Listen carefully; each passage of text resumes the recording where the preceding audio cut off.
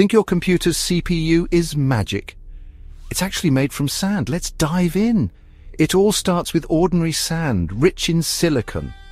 This sand gets melted and purified into pure silicon crystals.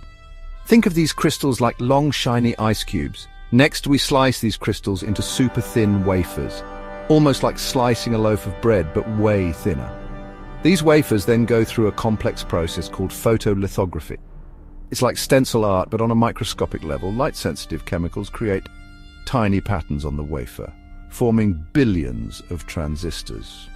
These transistors are the tiny switches that power your CPU. Once the patterns are set, we add layers of metals to connect the transistors. Think of it as building a microscopic city of circuits. Finally, the wafer is cut into individual chips, tested and packaged. And voila!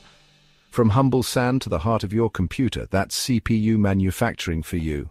Amazing, right?